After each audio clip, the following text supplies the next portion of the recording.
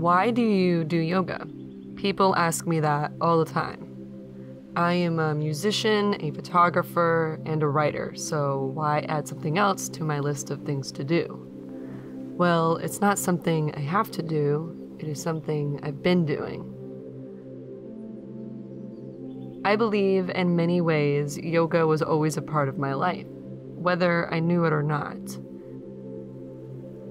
Yoga, in its simplest form, is just breathing. Being right where you are and breathing. Yoga, like life, has cycles. There's a beginning, a middle, and an ending. Most importantly, there's space. What you experience during these cycles is up to you.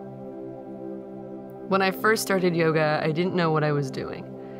Cat, cows, eagle, animal poses, what did this all mean? I had to shift my perspective.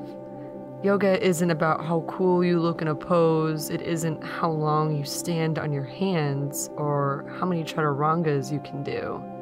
It's about being authentic. It's being the realest you. Are you inviting the shakes and the wobbles? Are you worried about what your neighbor can do and you can't? Are you allowing yourself to laugh if you mess up? Are you inviting that playfulness?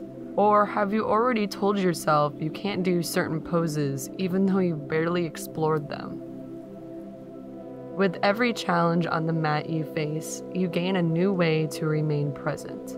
A new way to notice your own wave of thoughts and growth. And with every step off the mat, you carry that knowledge into your personal life.